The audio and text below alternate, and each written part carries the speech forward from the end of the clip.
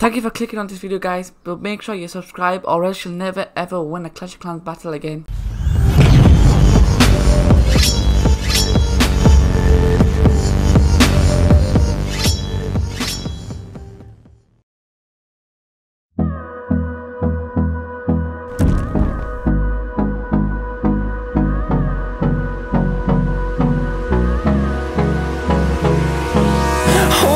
Close till I get up.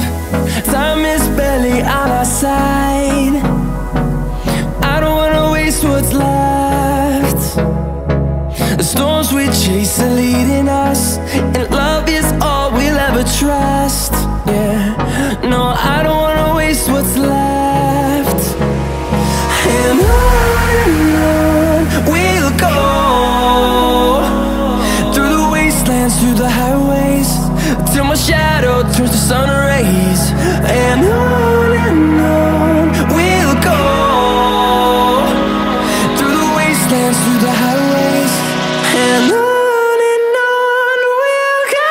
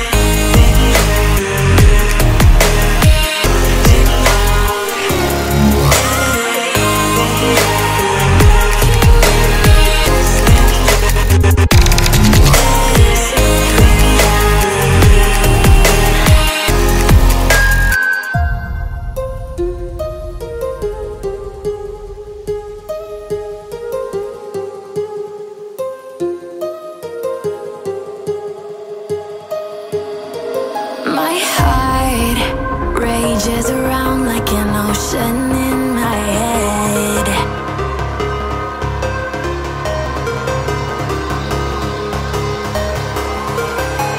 I can almost feel you walking in the distance, but I know that it's not reality.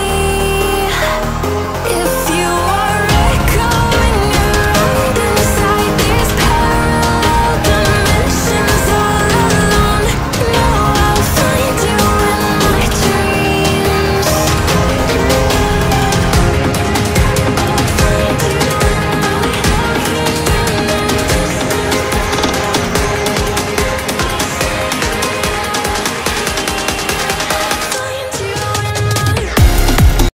Yo guys, welcome to the base explanation. We'll be explaining why this baseline is so good at the Town Hall level 8. To start off guys, the Town Hall 8 is located in the center of the base, surrounded by air defenses, 3 air defenses in fact. You guys may not like this idea, but the opposition will struggle as they will find it hard to penetrate the base with air troops due to the AD being so close to the center of the base. As you can see guys, the clan castle is located in the center of this base design. This is a very good idea because it will make it harder for the enemies to lay out the troops. The more higher level troops you have, the more better defense this base will have. So I recommend you putting the clan castle in the center of your base design all the time. With the mortars guys, on the Town Hall 8 you do get 4 mortars, so it would make sense to space out these mortars around the base equally, as you can see right now on this base design, so you can cover the whole base, just making sure that everything is protected, even the defenses from the collectors and also the storages. Guys, on the Town Hall 8 I like to think of the bomb tower as a wizard tower, as they both do splash damage, so I spaced out these defenses equally around the base, ensuring that all parts of this design is protected equally. Onto the Teslas guys, these are located